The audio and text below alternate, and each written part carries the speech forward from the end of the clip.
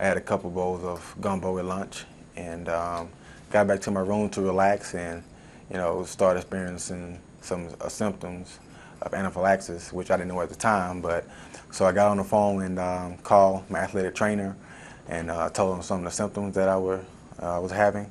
But he came in and he had 2 EpiPen auto injectors. He showed me briefly how to administer it into my thigh.